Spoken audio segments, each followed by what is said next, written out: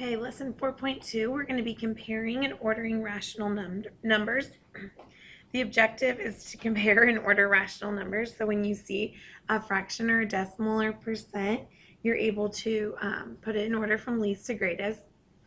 Just to review, our symbols, this in the circle is the less than symbol, the greater than, the less than and equal to, or the greater than or equal to. And in the past, you may not have memorized what each of those symbols meant. You just may have made sure that the alligator was eating the biggest number, or however you were taught. But as we go through this year, we're going to have a couple different times where we're working with inequalities, and you're going to need to know what those symbols mean. So now's a good time to start trying to figure out a way to help you memorize them. And I have some ideas that we'll talk about in class.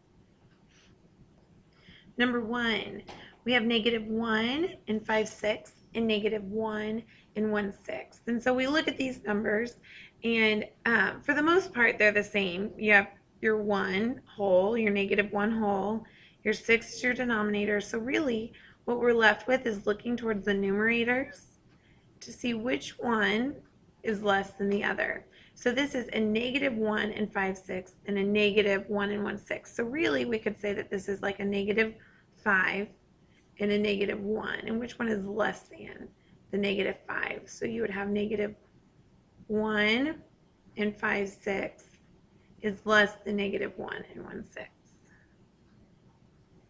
Number 2 is very similar to number 1.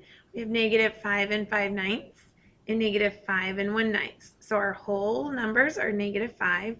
So we look to our numerator, and it's like we have a -5 and a -1, and which one is less than is -5 and 5/9. So we have -5 and 5/9 is less than -5 and 1/9.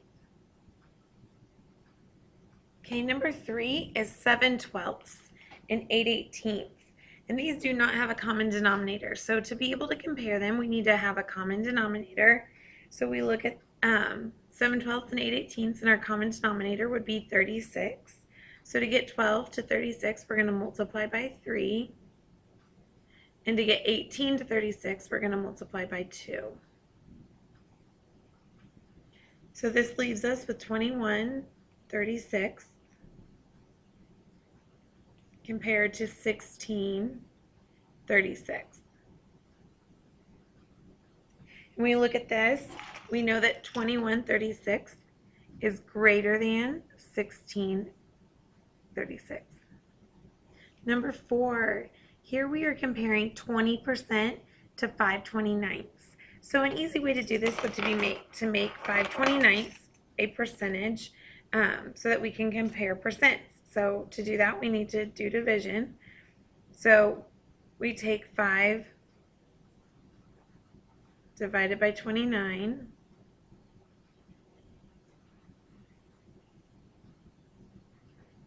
And 29 goes into 50 one time.